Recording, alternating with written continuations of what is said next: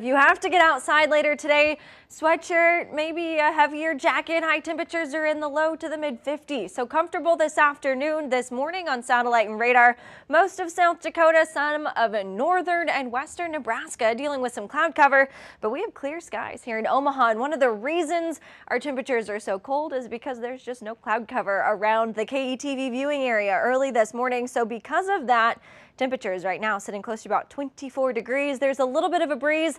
It's making it feel like 17. So if you are headed out early, hats, coats, gloves, scarves, a good idea early today. But then we're just looking at sunshine on Storm Predictor. Once the sun comes up, we'll have a light breeze out of the south. That will help temperatures climb into the low and the mid 40s just by noon today. That sunshine hanging out as we head towards 3 o'clock with high temperatures likely close to about 53 degrees here in Omaha. So really along and south of I-80 looking at temperatures in the low and the mid 50s, but there could be a few upper 40s, maybe some mid 40s off towards our north later this afternoon.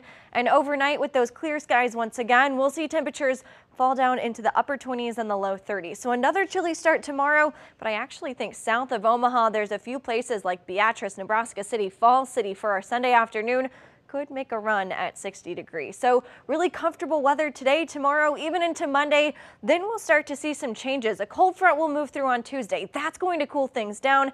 As we head towards Wednesday, we'll see a lot more cloud cover move in. Wednesday is Christmas.